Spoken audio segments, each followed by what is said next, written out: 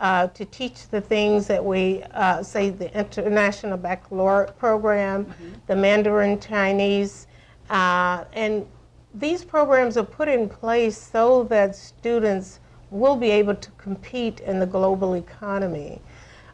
Without the Chinese, I think and other languages, we are going to be lost, and our children will not be able to compete because right now they are going abroad to work.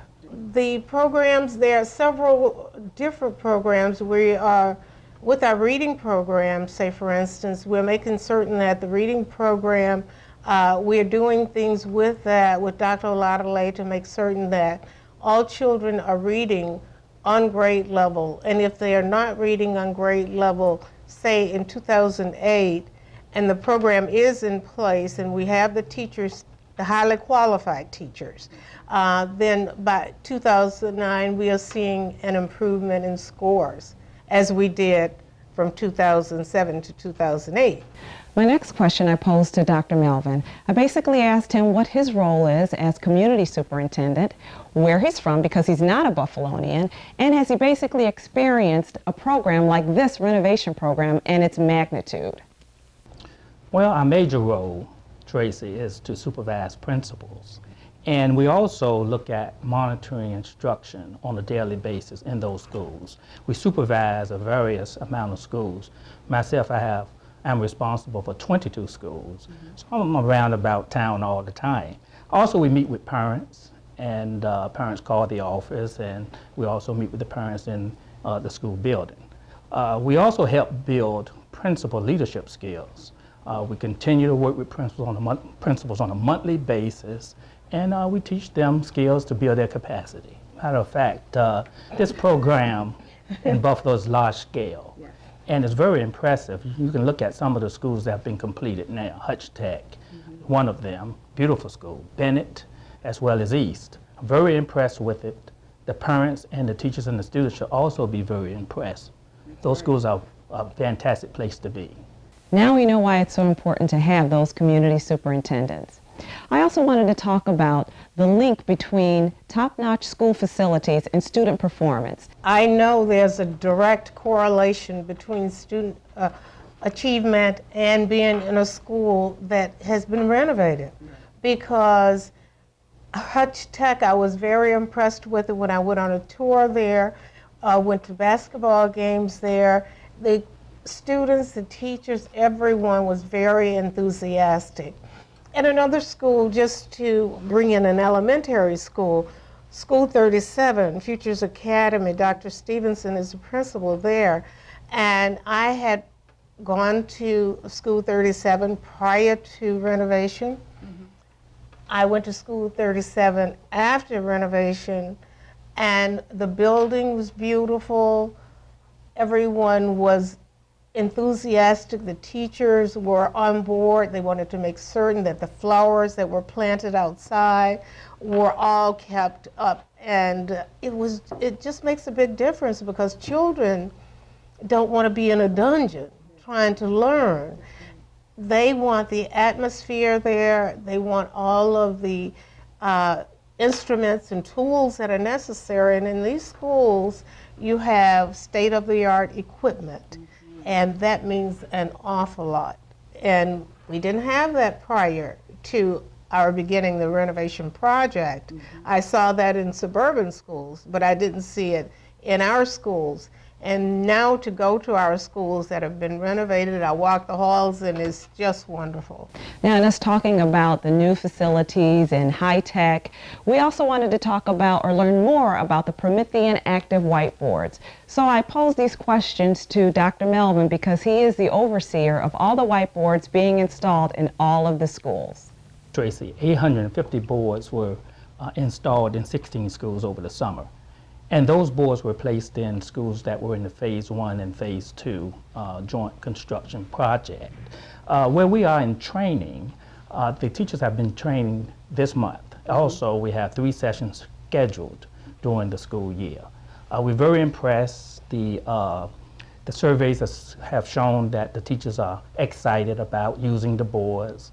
The students have been excited, and I think it's just going to open up the world to the students. Well, it's obvious that these whiteboards are a critical component in the Buffalo schools.